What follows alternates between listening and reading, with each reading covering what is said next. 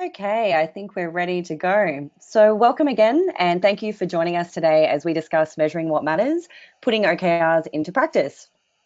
Now, for those of you joining us who are familiar with implementing OKRs, you'll have most likely experienced that while this approach or philosophy makes a lot of sense conceptually, when the rubber hits the road, so to speak, this is where we often see the wheels come off and they can be a little bit tricky to implement. So hopefully today, during the course of our time together, we'll be able to provide you with some concrete, some tangible starting points if you're thinking of implementing or even iterating your approach anytime soon. Before we delve into this, however, and by way of introduction, I'm Libby Stewart, Head of Professional Services and Research at Seven Geese. And in case you haven't heard of us before, Seven Geese is a continuous performance management technology company. So we partner with companies all over the world to elevate their performance culture. And we do this through goal setting such as OKRs, continuous conversations via one-on-ones, recognitions and feedback, just to name a few initiatives. And actually, one of our key features of our software is the ability for companies to track and align their OKRs, really allowing them to unleash the power of this approach with transparency and visibility. So as head of professional services at Seven Geese, I actually specialize in behavioral science. I have a background in organizational psychology, human resources, and strategic organizational development. And this is why I'm lucky enough to partner with all of our clients globally to implement their performance management initiatives. I'm personally really excited about OKRs. I think they're a fantastic approach in terms of helping companies elevate and execute on their strategy. I'm so glad and excited today to be partnering with Felipe Castro. So Felipe is a master goal hacker and a true expert in the field of OKRs. Felipe has partnered with hundreds of clients globally as well to implement their OKR processes and take them to the next level in terms of performance. So welcome, Felipe. We're so glad that you could join us today.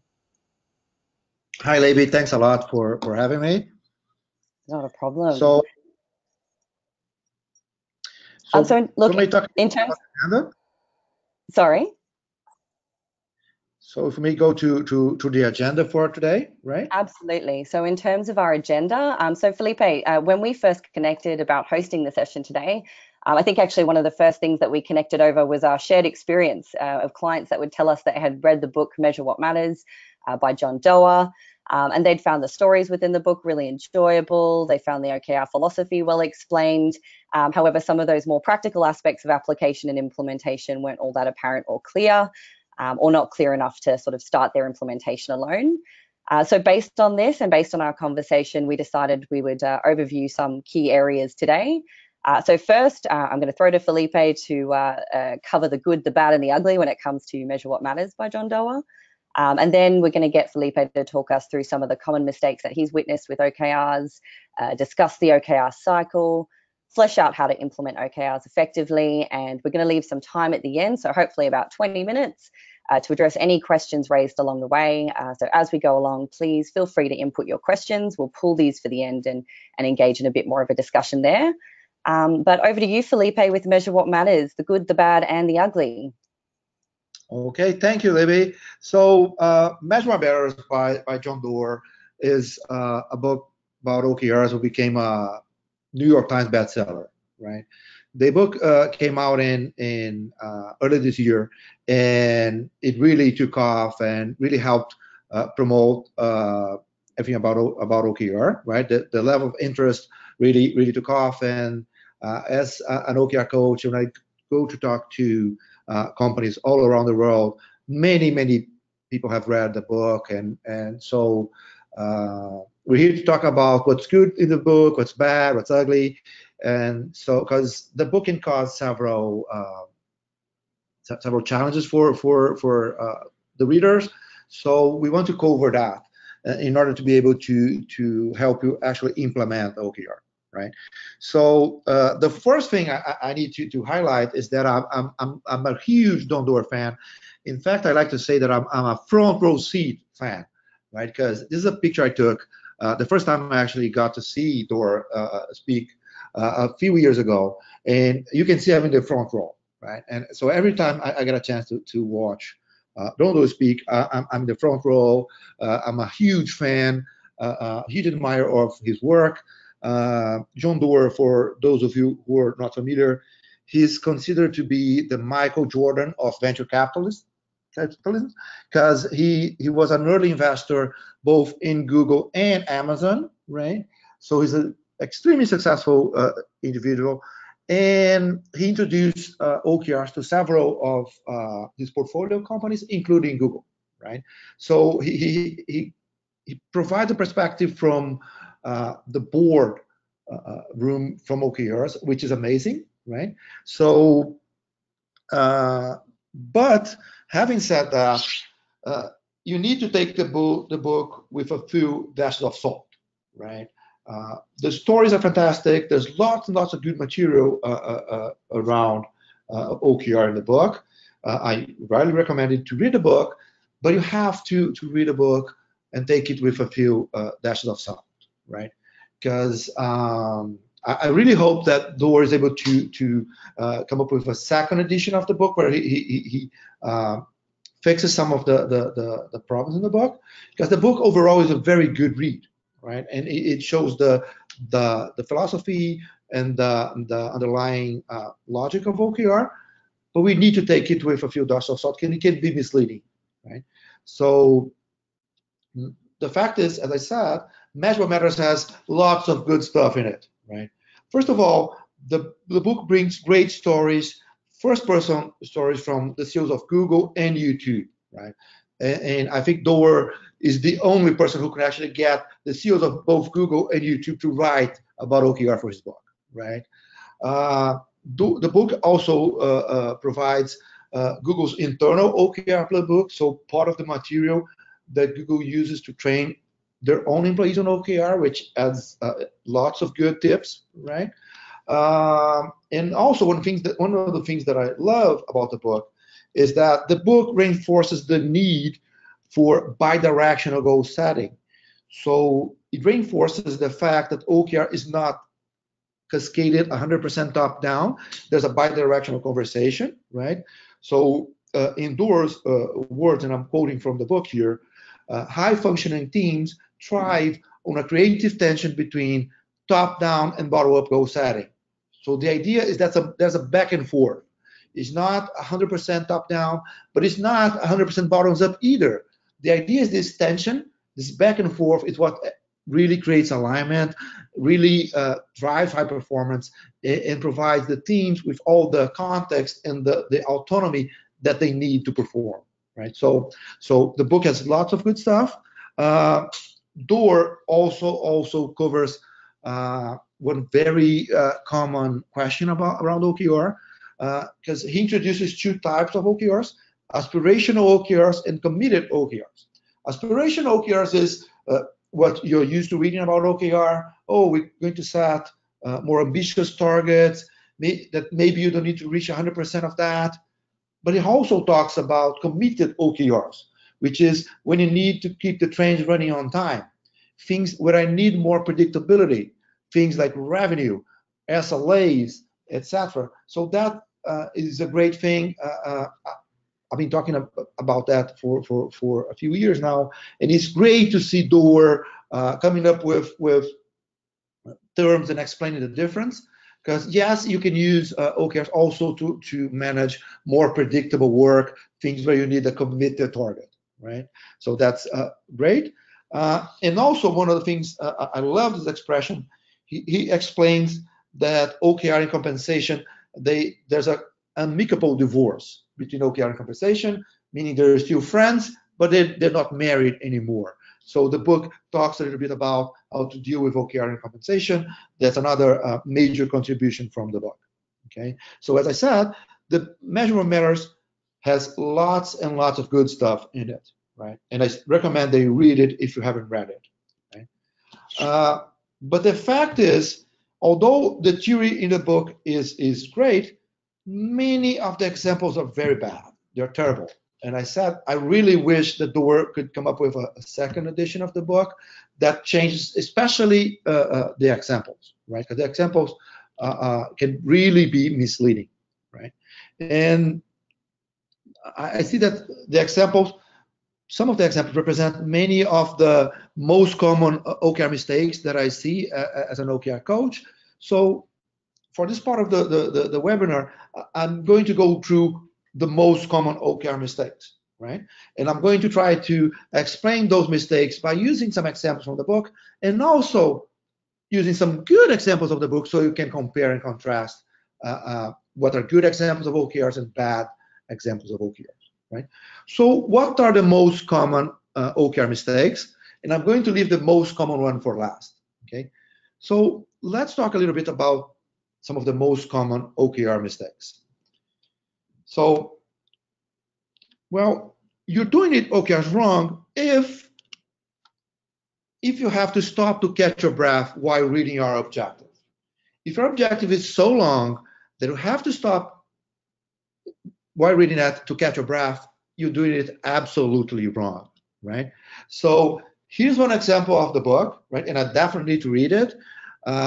Proactively integrate a broad range of African perspectives into one's work, align more closely with African priorities, and share and leverage one's political capital to achieve. And I definitely lost my breath there, right?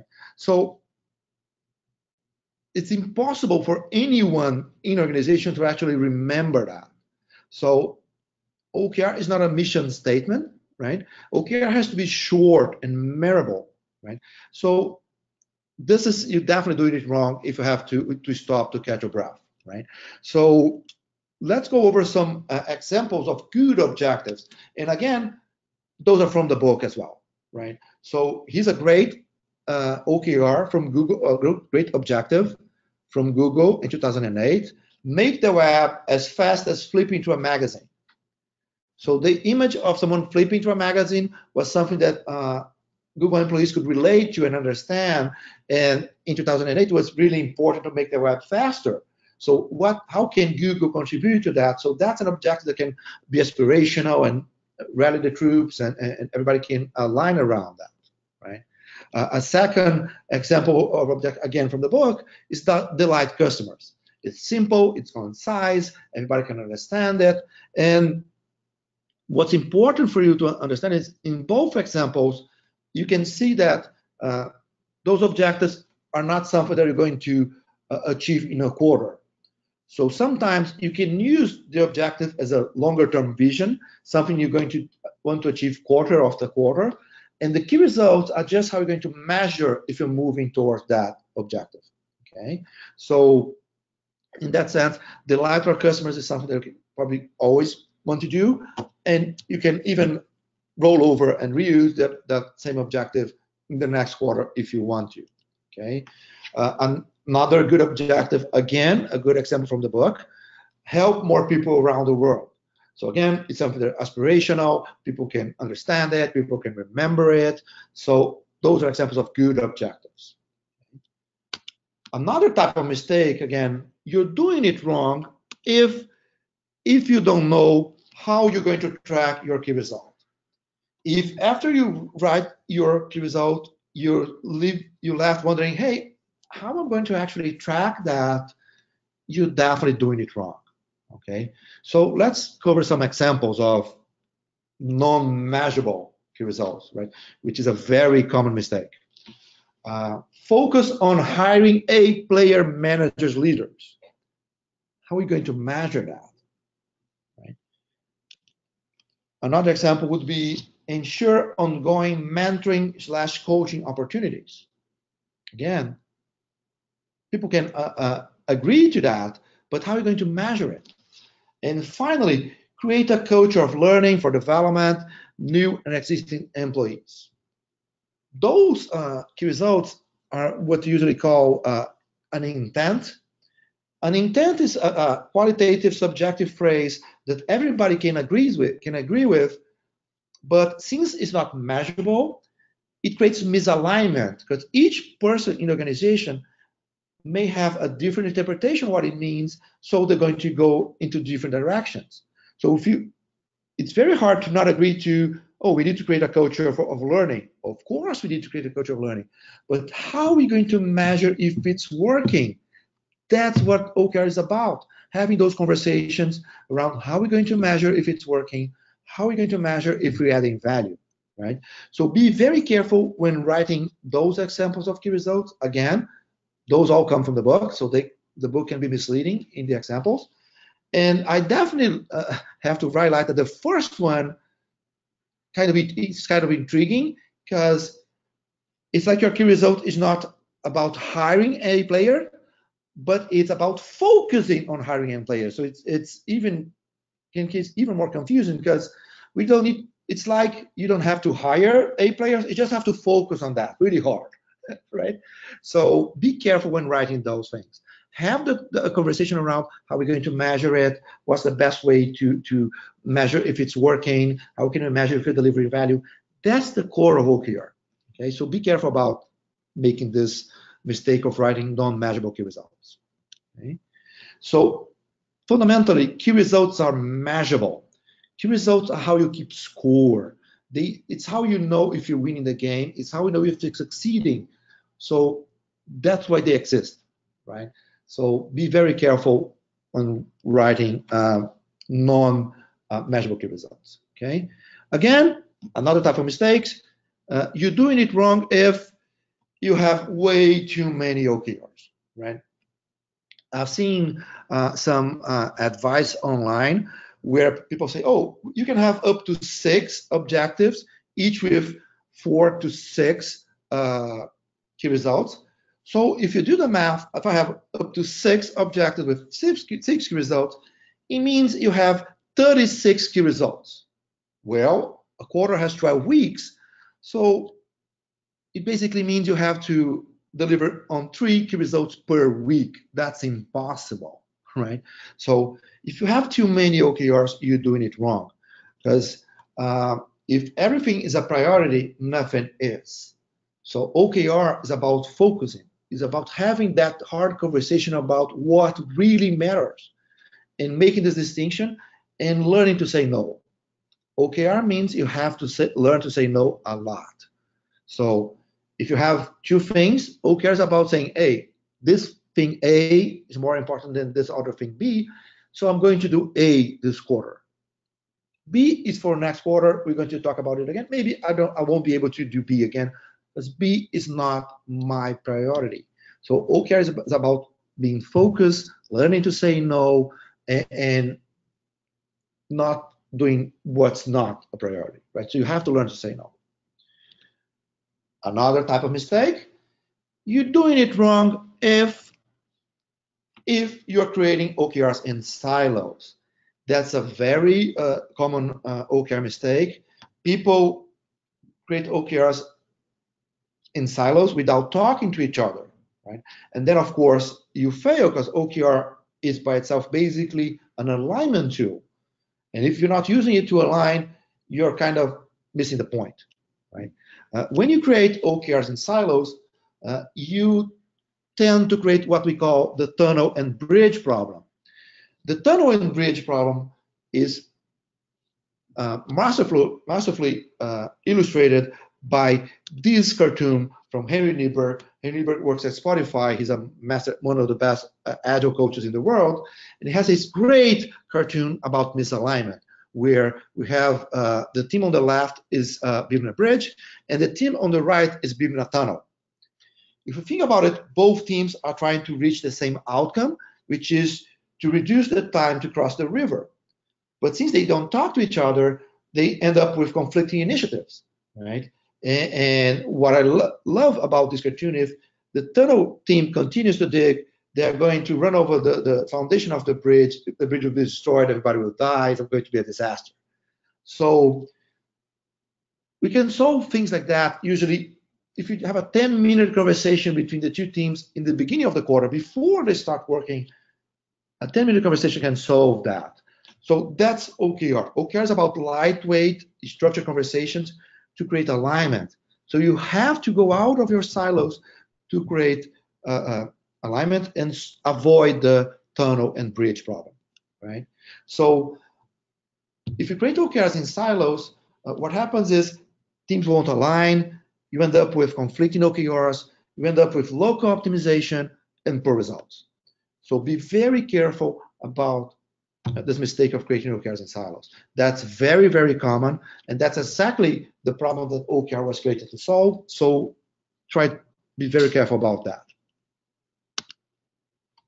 Another type of mistake, You're doing it wrong if you're treating OKRs as New Year resolutions.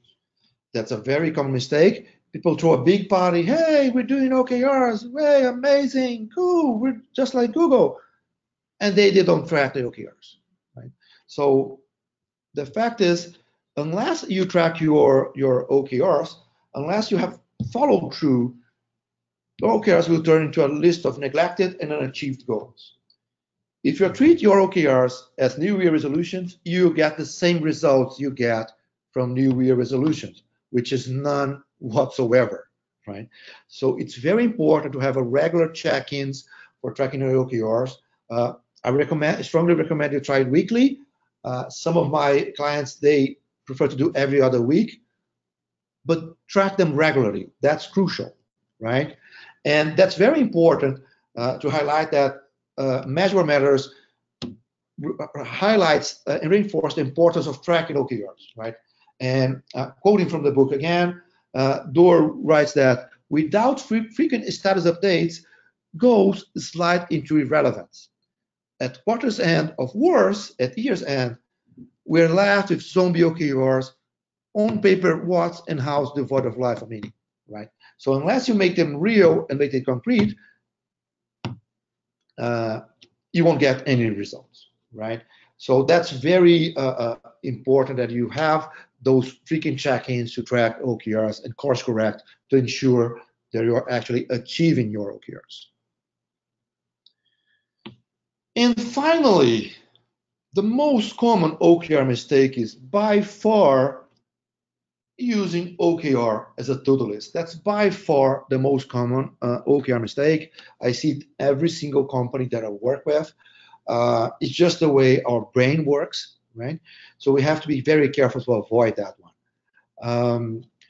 The question I always ask is, if you deliver all your tasks and nothing improves, are you successful?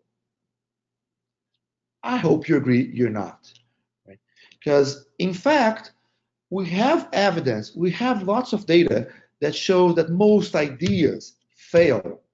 You may feel that your idea is brilliant, it's going to solve the problem, but data shows otherwise. Data shows that most ideas fail to achieve their desired outcomes.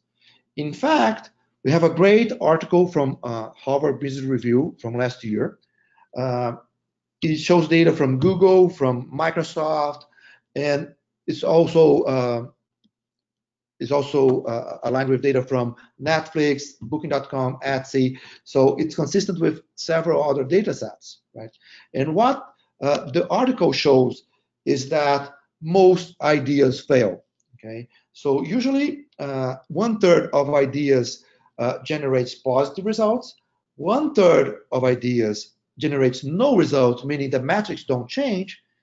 And finally, 1/3 of ideas generates negative results, meaning instead of improving your numbers, that category of ideas makes your metrics go worse, right? So think about that. Only 1/3 of ideas actually move the needle in the right direction, so, right?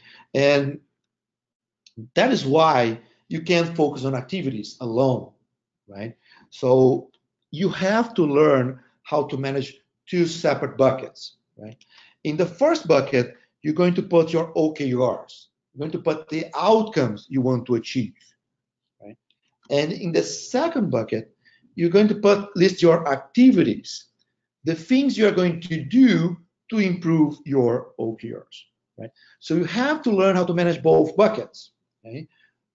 Both buckets are important because unless you get things done, your OKRs won't improve, right?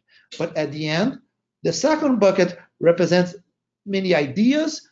Most of them will fail anyway. So you have to be ready to iterate and experiment and try new things until you actually achieve your OKRs. So you have to learn to make this clear distinction between OKRs and activities, and you have to learn how to manage both buckets. Most companies, they only manage the second bucket. They have a project mindset, right, where they just manage the activities. We have to learn to manage both and quickly iterate on our activities, right? And So here is an example of an OKR and some activities, right? An example of an OKR could be, an objective could be create an awesome customer experience. Yes, your objective can list words such as awesome. Yeah, they don't have to be boring. And you can list some key results to actually measure if you're delivering that awesome customer experience. So in this example, it could be, oh, we're going to improve the Net Promoter Score. So you're going to ensure that our customers are recommending our product to their friends.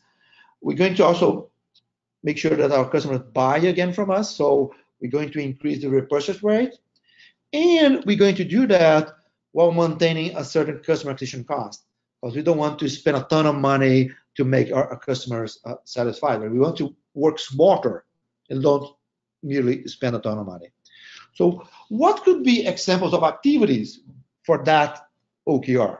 Well, in the second bucket, we could have ideas such as, oh, we're going to launch a new product feature, or maybe we're going to launch a new project. Oh, we're going to redesign the customer journey. We're going to run 3 new experiments. And we also need to develop a new metric. Those are all activities. They're a means to an end, right? If you launch a feature and that feature doesn't move the needle, you haven't succeeded. If you redesign the customer journey, you haven't succeeded, and it doesn't move the needle, you haven't succeeded. So we don't want to redesign the customer journey. We want to, with the benefits and the value of redesign the customer journey, right? So manage both buckets, and most of the things in the activities buckets are just ideas. You're going to iterate quickly, test them, iterate, test new ones, have new ideas, etc. So quickly iterate and discard activities that do not move the needle, right? So we have to follow my friend and colleague Christina Woodkey advice that key results must be results. It seems obvious after you read it, but it's very important nonetheless, because as I said, the most common mistake in OKR is using OKR as a to-do list. So remember, key results, are about the outcomes you want to achieve. Right? So a very common mistake is to list activities as key results. Right? So here's some examples from activities as key results. Implement the PayPal integration. Complete Blue Jeans rollout to final user by the end of the quarter. Deliver functional data marts for HR and sales. Develop sales training materials for the field force. All those examples come from the book again, right? So that's what I say, that the examples are bad. They can mislead the reader into believing that OKR is an activity tracking tool, and it's not. And I truly believe that that's not the message that Dor intended to deliver with the book. Dor is a highly data-driven, metrics-driven individual. We know that from all his life work. So that's one point of the book can be misleading, so be careful about that, right? So we have this great advice from Marissa Mayer. She's the first female engineer at Google, went on to be Google's vice president and then CEO of Yahoo. So Marissa has this great advice. It's not a key result unless it has a number, right? So that's great advice. The book mentions that advice as well, right? But unfortunately, some of the examples do not follow the advice. So Marissa Mayer's advice is a great way to spot an activity, or at least something that is not a proper key result, something that a key result that needs to be improved, right? So very easy, very simple tip. It has to have a number to be a good key result, right? But be careful, because that's not enough, right? Sometimes when I say, oh, your key result has to have a number, people start doing things like that, right? They write things like, deliver 100% of my tasks. Believe me, I've seen that. Or they write things such as, increase the number of items delivered from X to Y. Hey, has a number. Or publish 5 articles. I don't want the 5 articles. I want the benefits and the value of writing the articles. Why are you writing the articles in the first place?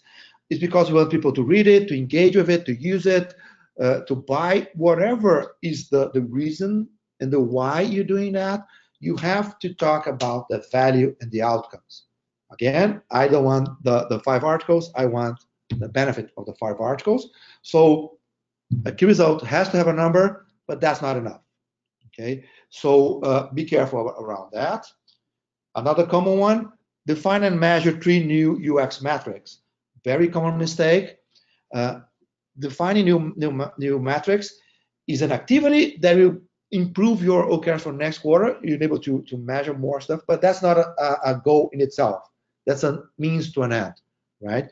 Treat it as an activity and focus on what you can measure now.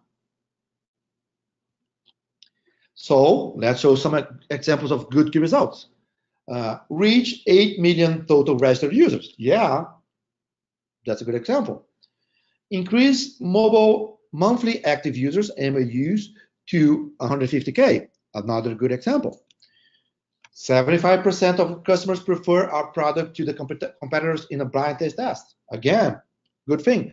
We're using the blind test as a way to see if our product is better than the competition, right? Order rating or 5.6 or 5 or better. Those are good examples, again, all from the book. So again, the book also has good examples of OKR, right?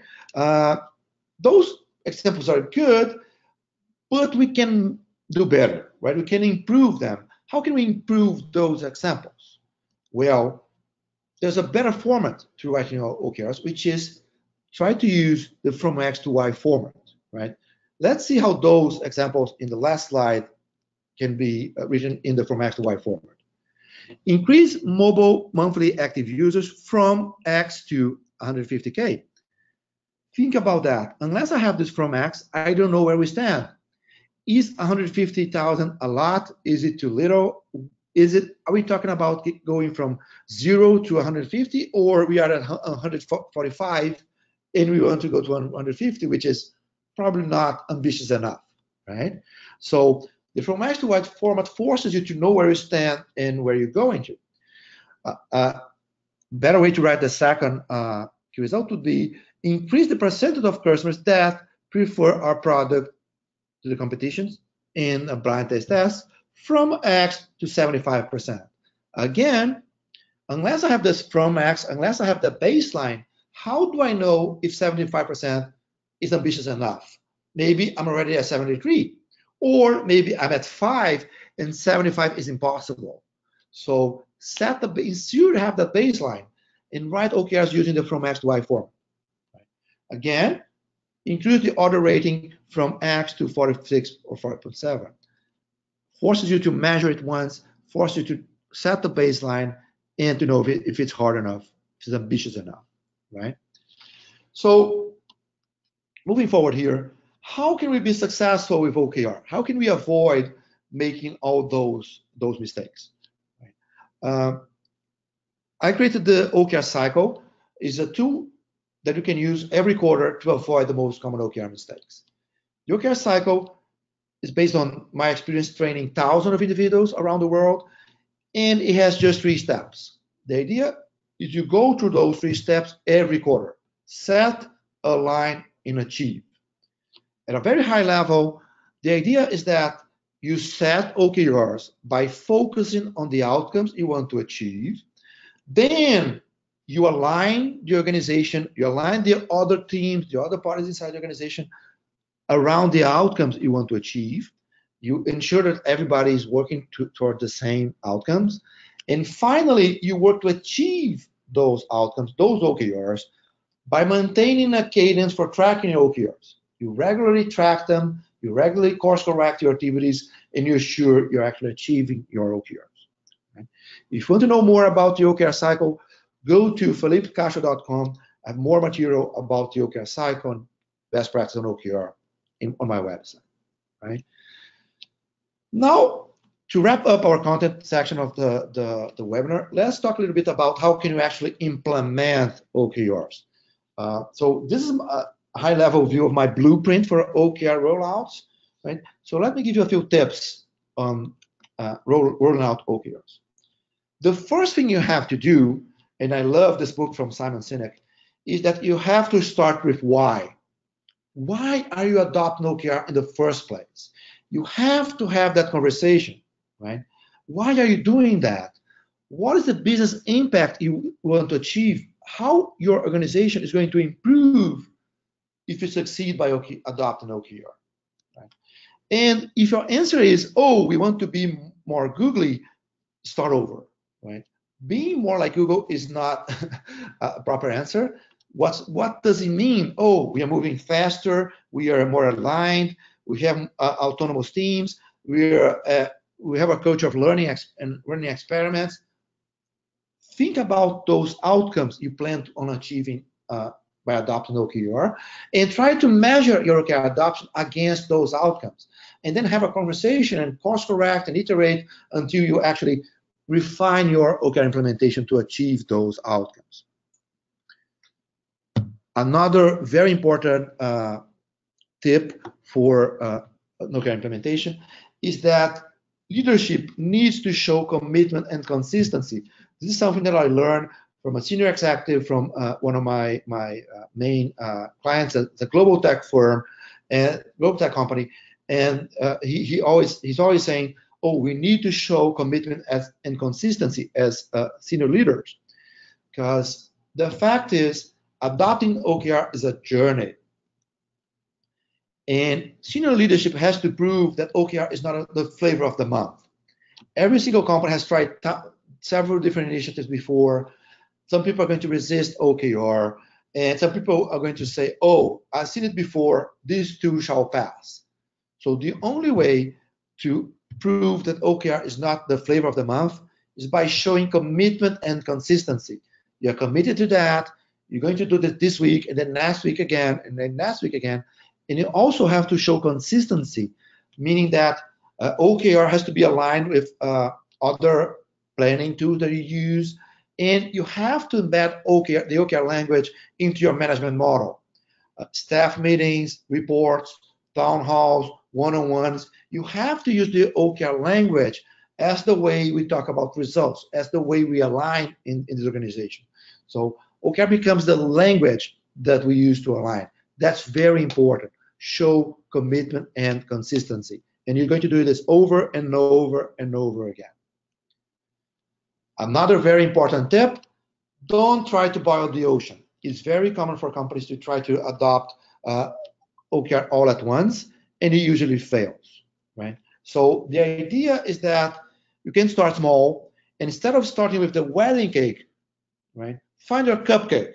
So start with a small cupcake, try it, and do it a little bit bigger. Oh, find a cake, and then finally do your wedding cake, which is rolling out to every single one in the company, right? So take advantage of the OKR's quarterly cadence and do an incremental rollout. Start with a small group and add more people over time, right? If possible, start with senior leadership and add more people over time.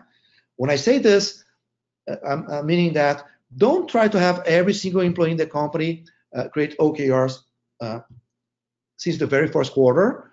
Try to avoid that, right? Unless you're a very small group, right? Unless you're a very small organization, try to avoid that. Start with senior leadership or start with part of the organization and find your cupcake and then grow and increment over time. Finally, the final tip, develop strong OKR champions. That's crucial for succeeding OKR implementation, right?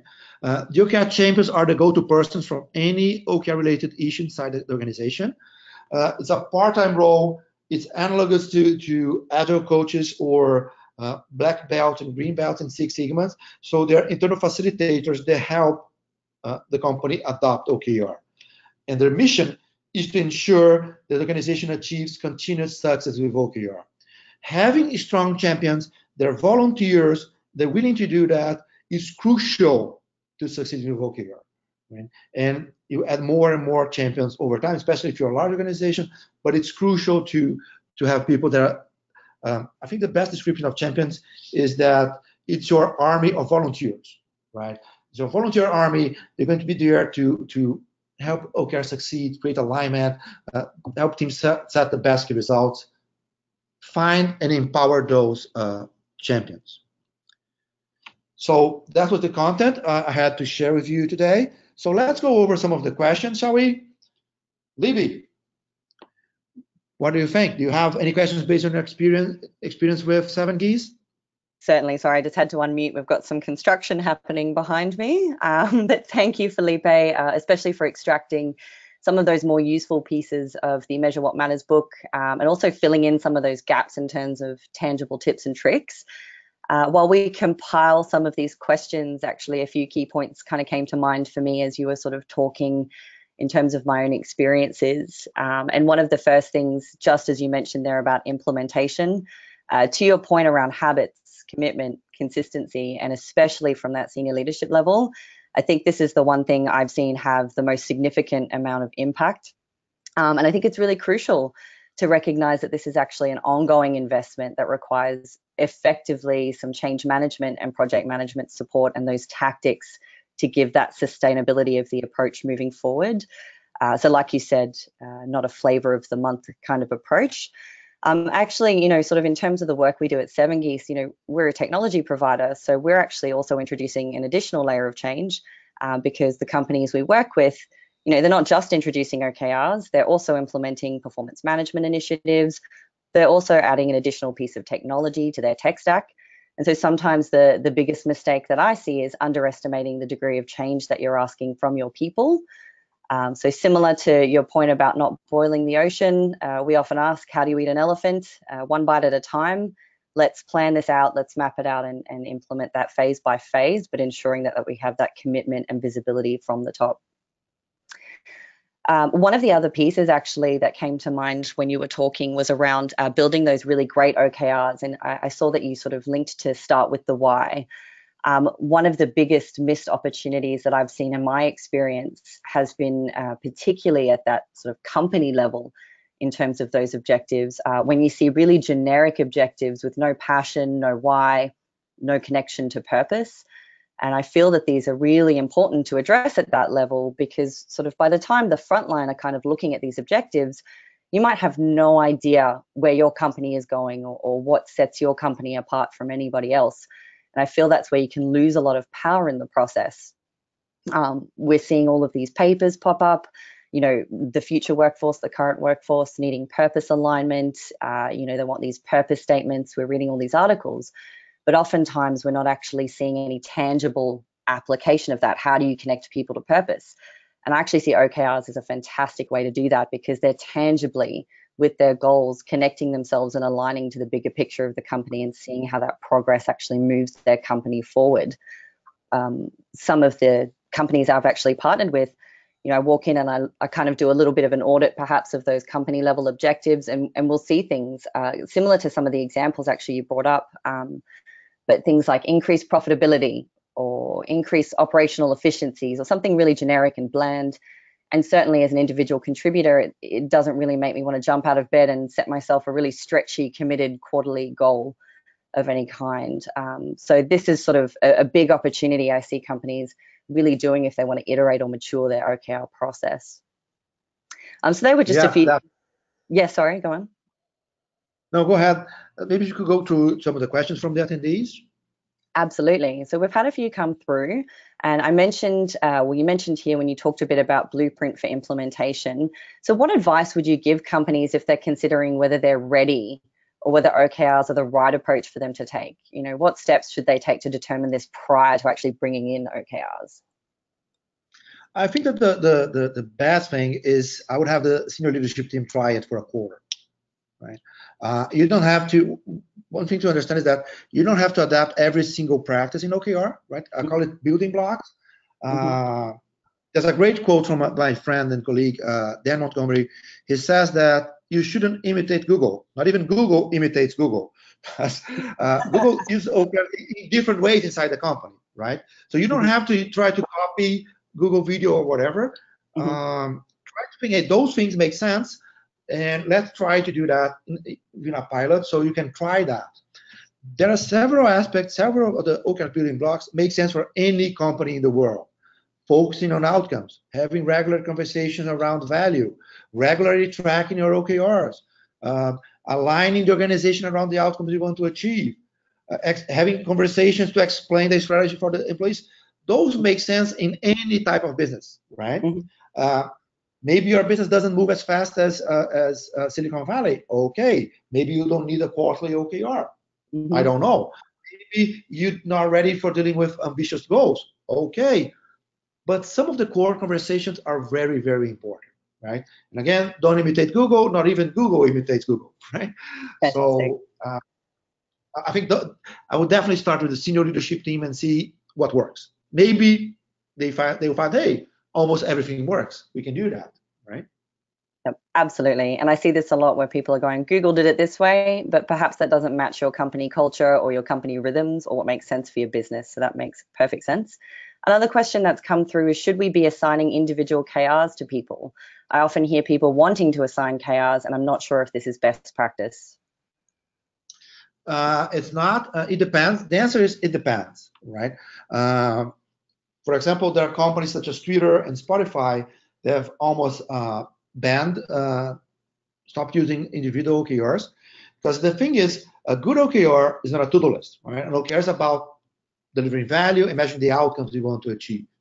And if you think about the structure of modern organizations today, many employees work in a team-based environment, right?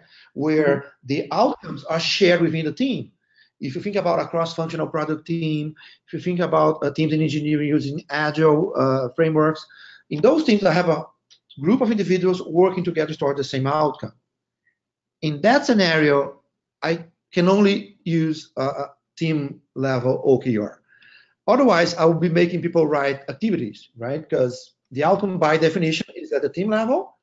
Underneath that, I only have a set of activities, right? So don't do that if that's the case. Another example, when I work with larger enterprises, they have a branding team, for example. And usually in that scenario, I have a group of individuals working to improve the brand perception, improve brand awareness, the brand attributes. But each individual doesn't have an individual outcome, right? The metrics are at the team level. Again, I should stop at team level OKRs. There are some contexts where I have an individual outcome. I don't know, recruiting. It's very common for recruiters to have the position they are working with, so they can measure time to fill, things like that. So individual OKRs only work if I have individual metrics, individual outcomes, okay? But I strongly recommend starting with team level only, right? Because it's simpler, right? And then evolve over time. You don't have to have individual OKRs for every single in the company.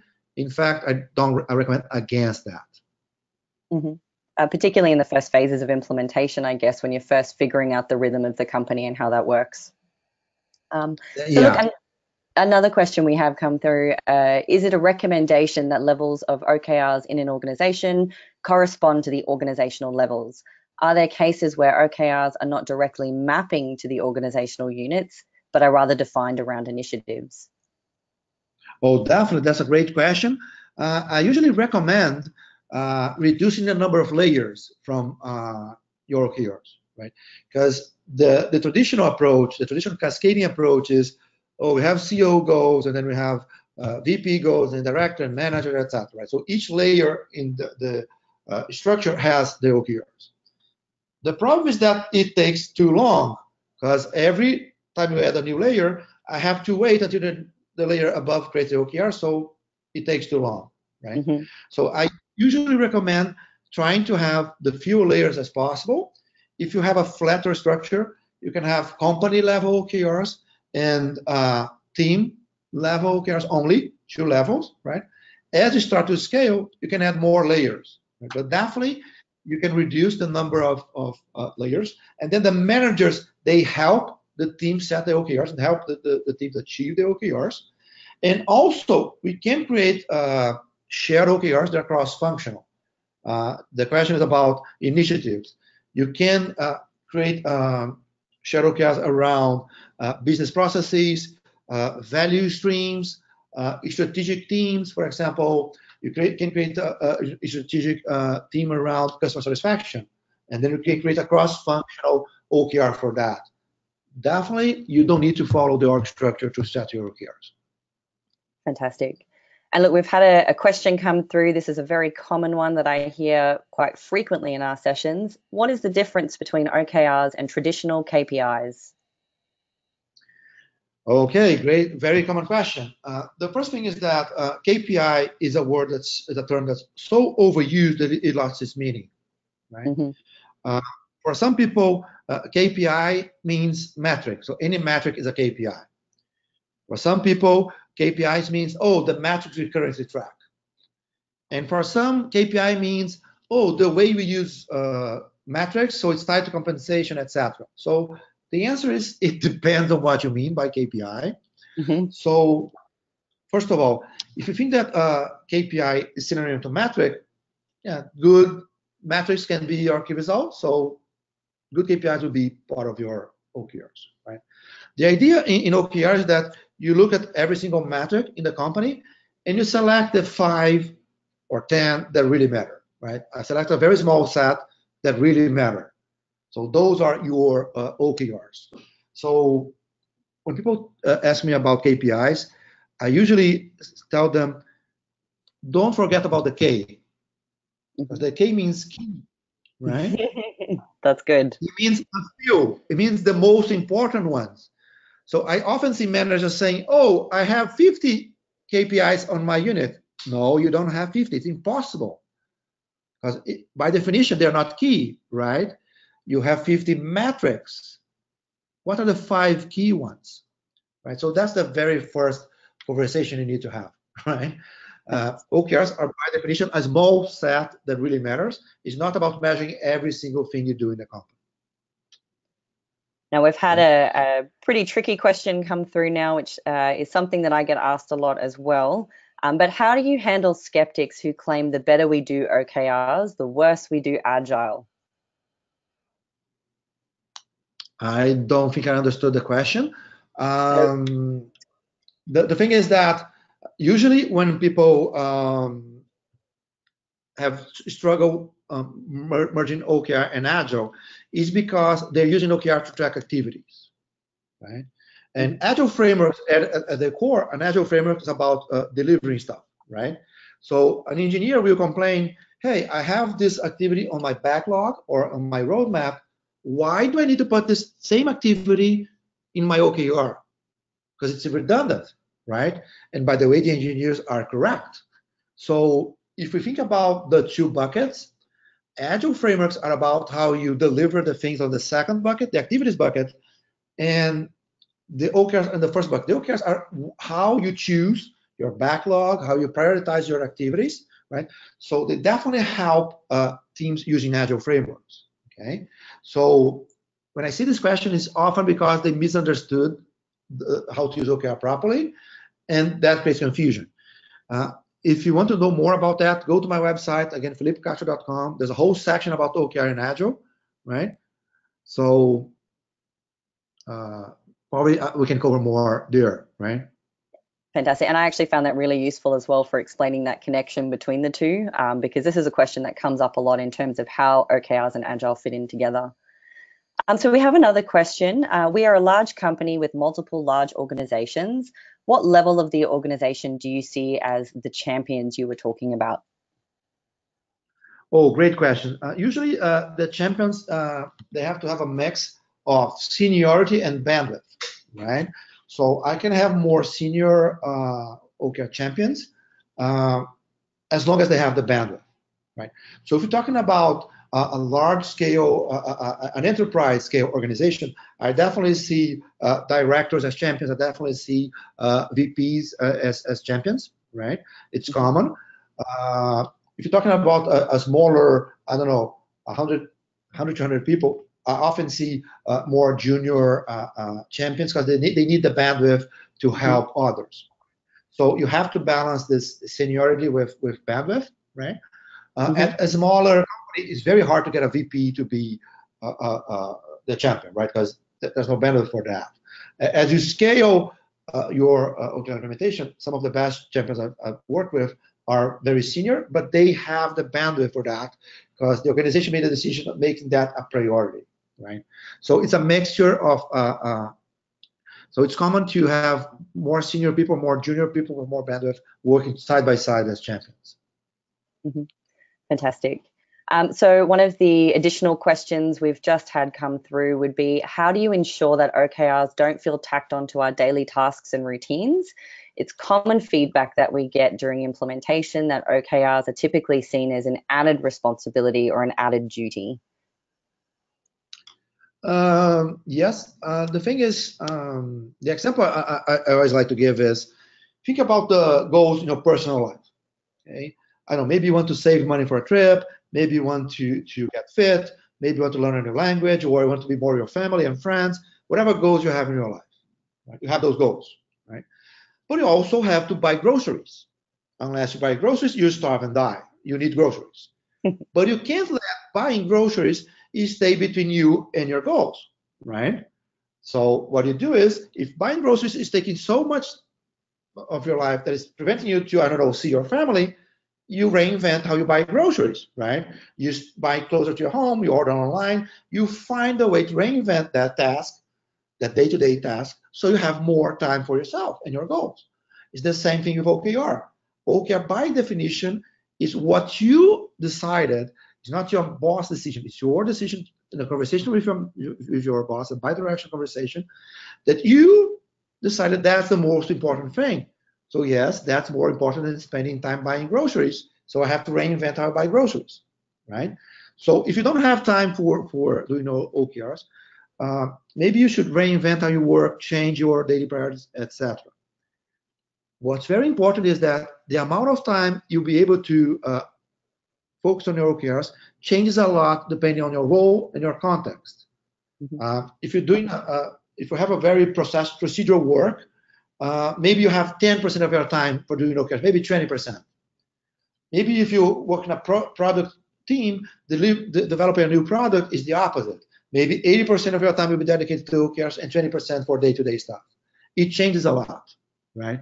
But since you define OKRs as the most important thing, you have to find enough time. You have to make time for that, right? So you have to reinvent how you do the other stuff to avoid preventing you to achieve your goals. Fantastic.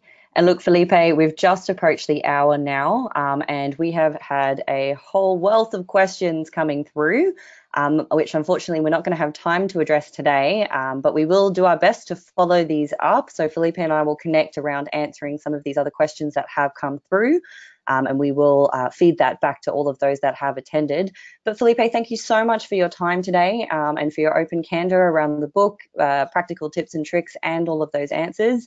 I particularly enjoyed the analogies. They're really useful for conceptually understanding some of those really critical points. So thank you so much.